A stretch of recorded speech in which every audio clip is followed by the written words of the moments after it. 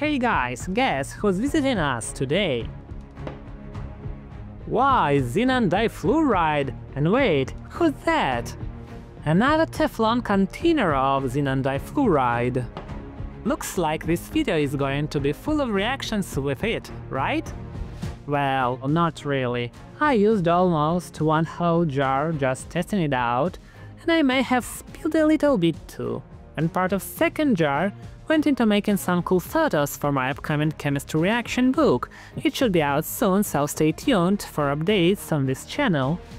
And with what I have left, I filmed a few reactions for this video. Still, this is by far the most expensive video I've ever made for this channel, so let's jump in and don't forget to leave your comments.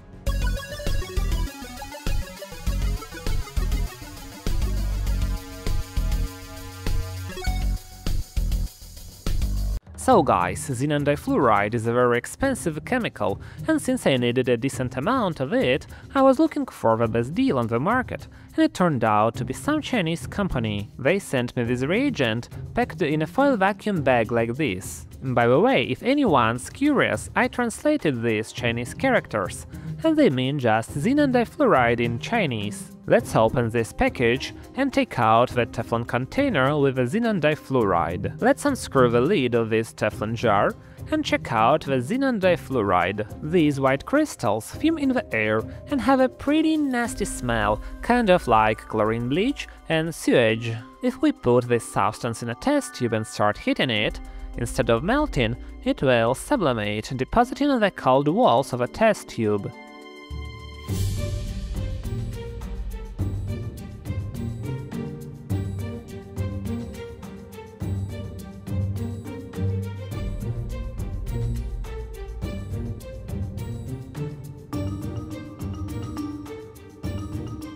To give you a close-up look at these beautiful crystals, I used a special ultra-macro lens. Up close, you can really see the dendritic, snowflake-like patterns of the Xenon Difluoride. The branches form because the vapor deposits unevenly.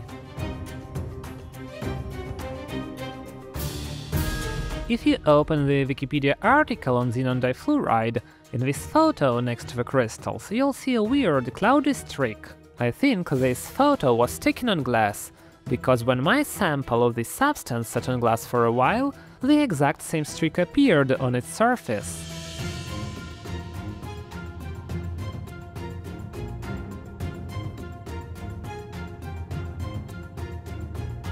Now let's move on and take a look at how this stuff reacts with chemical elements. For the first reaction, I took some tungsten powder. By itself, this element is quite inert, but what happens when it comes into contact with Xenon Difluoride? Let's find out. For this, I pour a bit of tungsten powder into a test tube and then add some Xenon Difluoride powder on top.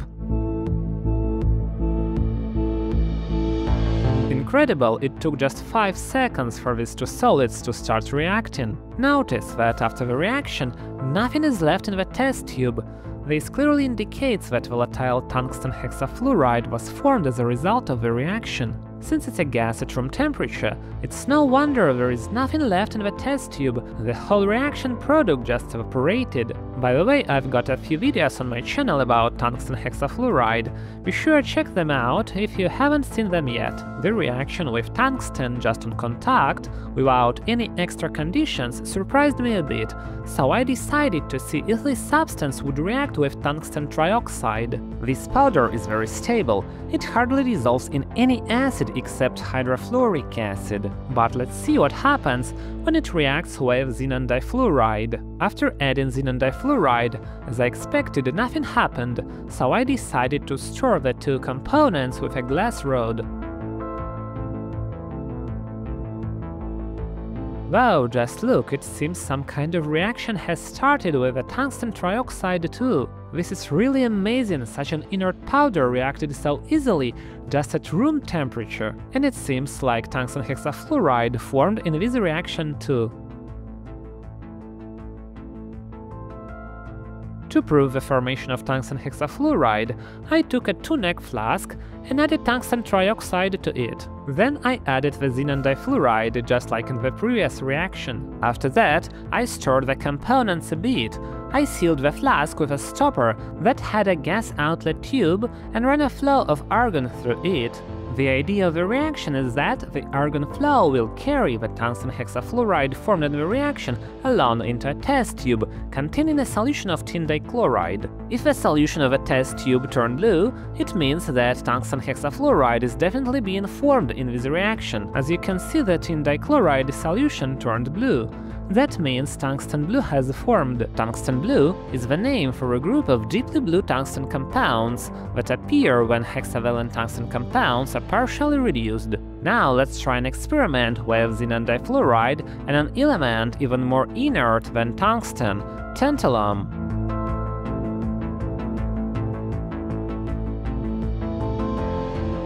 I put both powders into a test tube, and when nothing happened right away, I gave them a stir.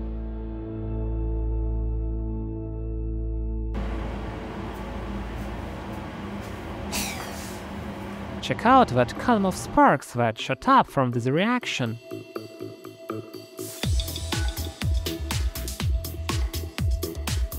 By the way, this is one of the reactions I've included in my upcoming book on chemical reactions.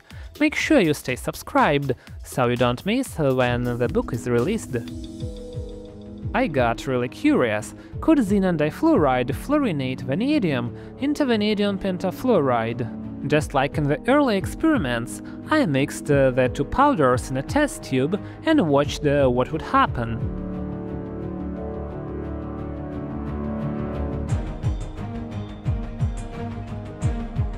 Yes, almost immediately we noticed yellow fumes and an orange coating on the wall of a test tube. This is very similar to the formation of vanadium pentafluoride, a liquid at room temperature that instantly forms vanadium pentoxide upon contact with moisture in the air. Vanadium pentoxide is orange, just like the layer we see on the side of the test tube. Now let's check how xenon difluoride reacts with more active metals. For this experiment, I took some sodium and added xenon difluoride on top. No reaction occurred, so I decided to give it a little help by using a glass rod to get the xenon difluoride to react with the sodium. Interestingly, even then nothing happened, so I decided to try a more reactive sodium-potassium alloy, which is liquid at room temperature.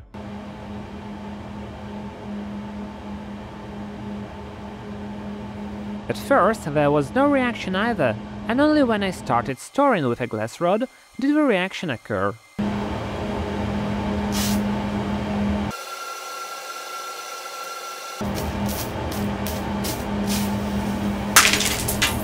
So the liquid sodium-potassium alloy performed well in this reaction, but what about liquid mercury?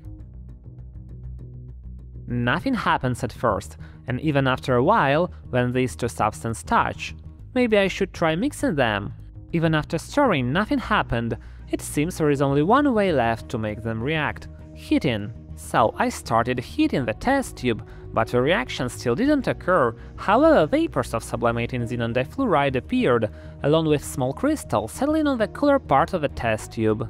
And just when I was about to stop heating, the reaction finally happened.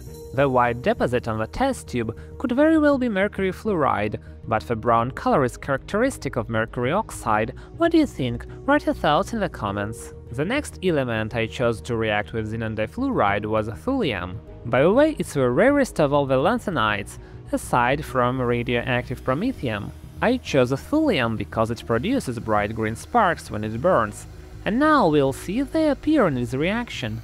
It's pretty strange. Thulium powder is much more reactive than tungsten or tantalum, but nothing happened immediately, so I had to heat the test tube to start the reaction.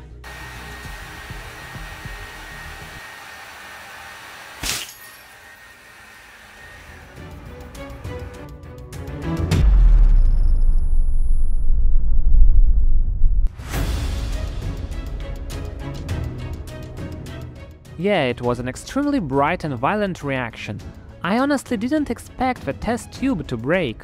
Green sparks can be obtained in a calmer reaction using elemental amorphous boron.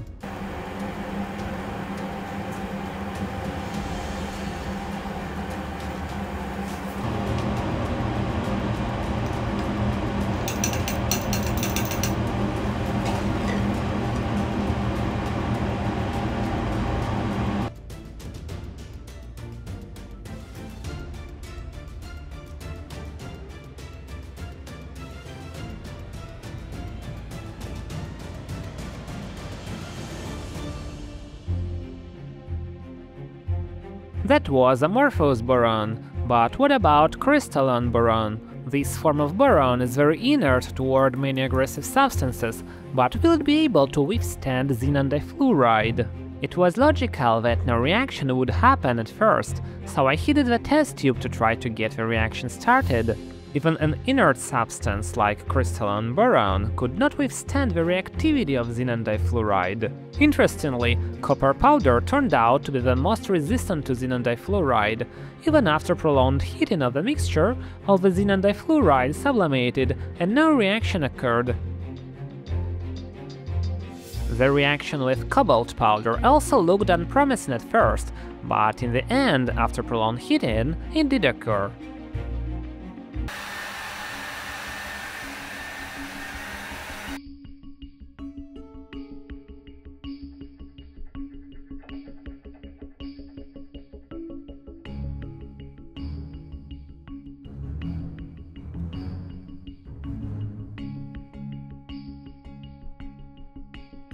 Judging by the color of the products, you can see cobalt trifluoride and a little pink cobalt difluoride. Xenon difluoride dissolves in water, forming an unstable solution with strong oxidizing properties, which gradually hydrolyzes into xenon, hydrogen fluoride, and oxygen. I found an interesting mention that methane, when passed through an aqueous solution of xenon difluoride, is oxidized to carbon dioxide, albeit with a low yield. So I decided to test this claim. I dissolved xenon difluoride in water, filled a balloon with methane from a gas cylinder, and started passing the methane through the xenon difluoride solution. The resulting gas mixture I directed into a barium hydroxide solution, which will clearly indicate the presence of carbon dioxide in the mixture. To better show the white barium carbonate forming, I placed a black background behind it. After some time, the flask became cloudy, a clear sign that carbon dioxide had formed. But it's possible that this is barium fluoride precipitate, which is poorly soluble in water too. After all, it could be that the hydrogen fluoride formed during the hydrolysis of xenon difluoride reacted with the barium hydroxide. To test this idea, I repeated the previous experiment, but this time I used the inner gas, argon. After all the argon was used, the barium hydroxide solution stayed clear, so the earlier reaction with methane and xenon difluoride really did occur.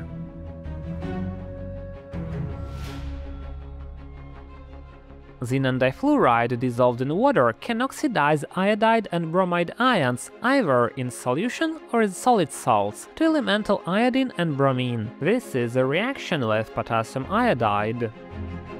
And this one is with potassium bromide, both in solution and as a solid.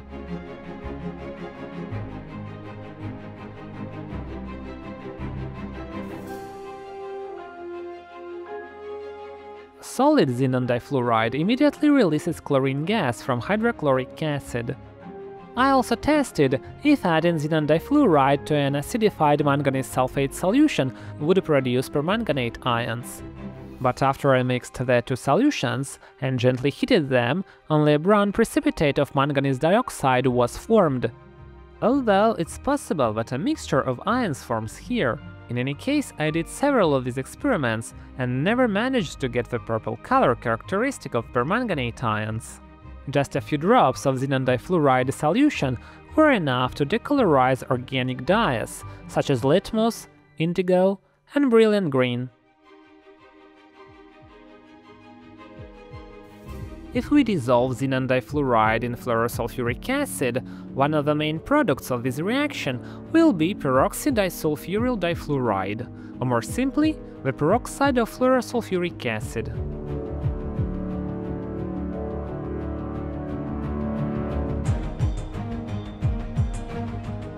Xenon difluoride reacts with fluorosulfuric acid quite vigorously, and the gas released in the process that we observe is xenon.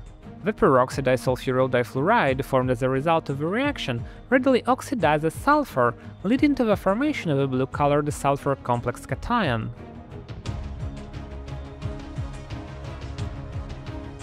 And by the way, if xenon difluoride is added to ordinary sulfur, nothing happens, even with stirring. The reaction occurs only when the mixture is heated. It seems that this reaction produces not the higher hexafluoride, but sulfur tetrafluoride, because white fumes of hydrogen fluoride are clearly visible, which form when sulfur tetrafluoride comes into contact with moisture in the air. After the experiment, the test tube has a characteristic frosted appearance. Germanium, which is usually much less reactive than sulfur, on the contrary, began to ignite upon contact with xenon difluoride. And here is the reaction of xenon difluoride with white phosphorus.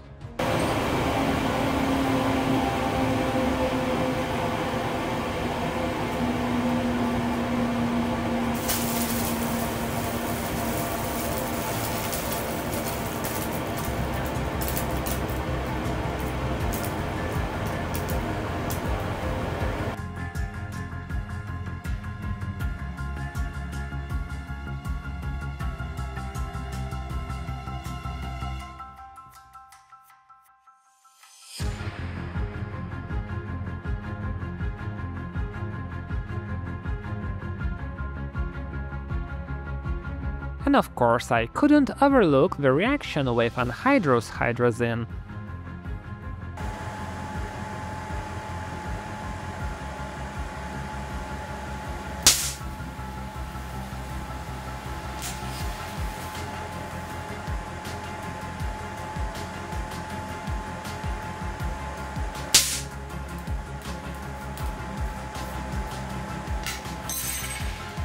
Compared to the reaction with anhydrous perchloric acid, this reaction turned out to be surprisingly very calm.